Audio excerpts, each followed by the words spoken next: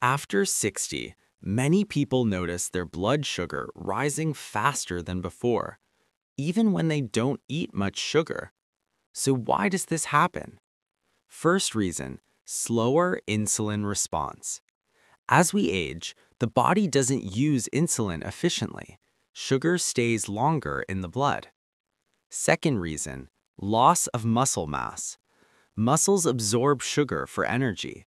After 60, muscle loss means more sugar remains in circulation. Third reason, slower digestion. Food breaks down unevenly, causing sudden sugar spikes after meals. Fourth reason, hidden sugars in daily foods. Bread, rice, juices, sauces, they raise blood sugar without tasting sweet. Fifth reason, stress and poor sleep. High cortisol pushes sugar into the bloodstream even without eating.